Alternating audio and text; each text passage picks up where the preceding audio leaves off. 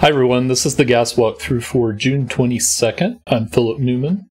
Today I'm solving a Rossini Sudoku by Bill Murphy. I want to say Rossini, but I think Rossini is more correct, so that's what I'm going with. Normal Sudoku rules, 1 to 9 in each row, column, and 3x3 box. Additionally, we have some arrows outside the grid, and if there is an arrow in a column or in a row, they tell us that the digits in the first 3 cells in that direction are away from that side of the grid must increase in the direction of the arrow. So this arrow in row 1 is pointing left to right, so we increase from left to right. This is smaller than this, which is smaller than this. And ordinarily, this variant has a negative constraint. So if you didn't have an arrow, then neither direction could be increasing or decreasing. You'd have to go up, down, or down, up. We don't have that because Bill is being kind. The negative constraint in this variant confuses me every time. So let's get started. And I can see in box 1, we have a nice start. This arrow is pointing up, so we're increasing, going up. But then this arrow is pointing to the right, so we're increasing in that direction. And then this arrow is pointing down, so we're increasing in that direction. So effectively, we have a thermo around box 1. So we can just fill in the digits that are missing from the box in order. And we're good there. And I suspect we're going to have something similar elsewhere. Yeah, so here we go down, we go left, we go up, and it's actually the same digits down here. We do have the same in these boxes, so right, down, left, but we don't have these digits here.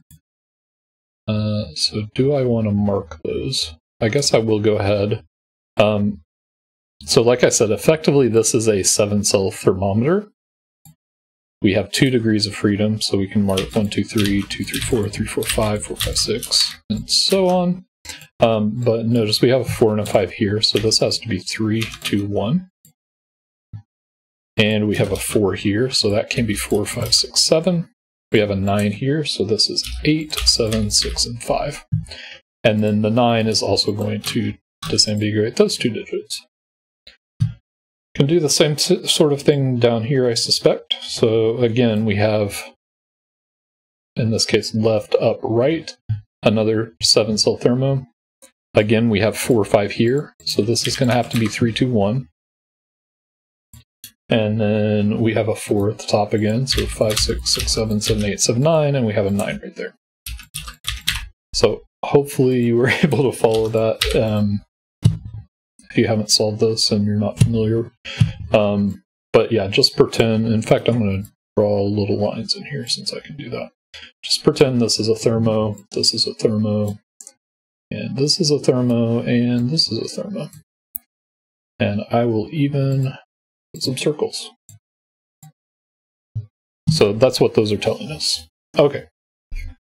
Let's look at the remaining cells. We have 7 and 8 here, and there's a 7 in the row. We have 8 and 9 here, there's a 9 in the row. We have 8 and 9 here, there's a 9 in the column, and 7 and 8.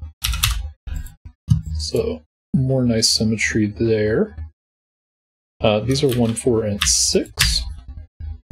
And this arrow tells us we're going increasing in this direction. So we can't have a 1 in the middle, that's a 4. And this has to be less than 4, so it's 2 or 3. These are 2, 3, or 5, and that's not 2. Alright, here we have 1, 4, and 6 again. That one's not 4. This one's not 1 because we're increasing going this direction. These are 2, 3, and 5. So either of these is possible here. Oh, the 6 here gives us a 1. Okay, we need a 9 in the row. And then this is 2, 3, or 5, but it's not 2 in the box. Here we need a 7 in the row, and there's a 7 there. And this is 1 or 4, it's not 6, and we have a 3-5 pair. Alright, let's come up here.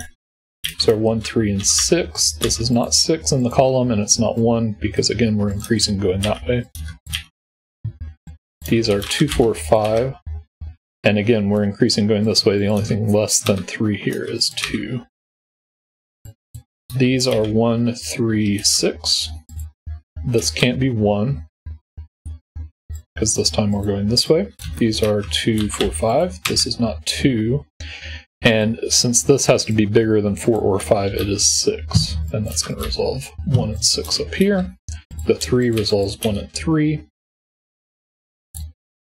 That's not 2, so that's our only place for 2. A 4, 5 pair here, so we're missing 3. This is 4 or 5, but we have a 2, 5 pair in the row, so that's 4, 5, 4, 5, 4. That's a 1. That's a 5. 8 goes in the middle.